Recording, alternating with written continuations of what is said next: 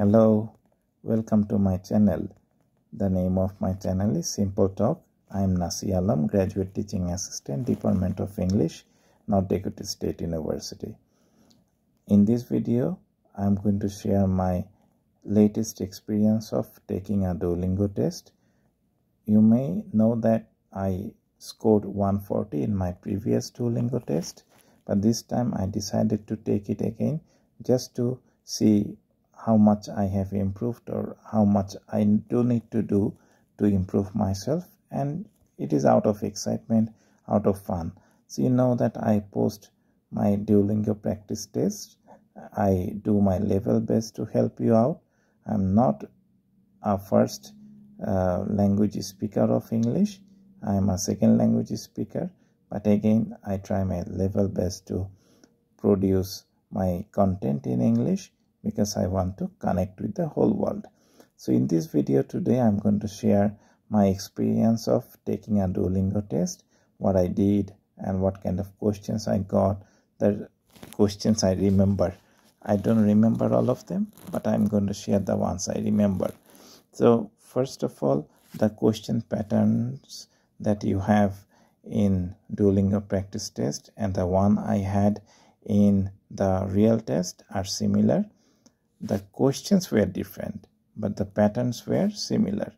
In the first question, I had the recording session that I had to read it loudly, which I did, and then I got fill in the blanks. One was from social functions, something like that. Then the other one was from management, evaluation management, something like that. Then I got some images.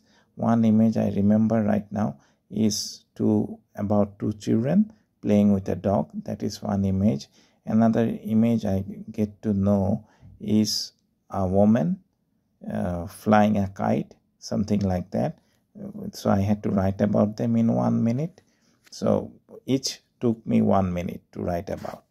Then after that I had some recording sessions, and I had two interactive reading sessions. One was on the solar system, and the other one was on the importance of reading. So those are the things I had. Then I had to there were two recording and there were two conversation sessions. One conversation took place between a professor and his student, that the student wants to get enrolled in a new department. For that reason, he wants to seek the professor's permission. That is number one. And the other one is about two friends talking about physics, and one friend is thinking about switching to physics, and that friend is asking questions about their physics teachers. So and that's the conversation about. Then I had some speaking sessions. One was about the pros and cons of online teaching and traditional teaching. That is number one. I had to speak about it for 90 minutes. Then the other one was it was a writing task, the real life plants and the artificial plants, the differences and similarities between the real life plants and the artificial plants. So that is another one. So then what else? The writing task about talk about your hometown, that what you would like to change about your hometown, what things you don't like about your hometown, and things like that. So that is something I just had to write about. So what else? So these are the things I remember. I will get my results in 12 hours. I took the test. I had to spend $59. So I didn't want to wait 48 hours for getting my result. If you spend $40 more, you get your results early. So it's a risk I had to undertake. I could have waited, but I didn't want to wait. I just wanted to share my results with you as much as as swiftly as I could.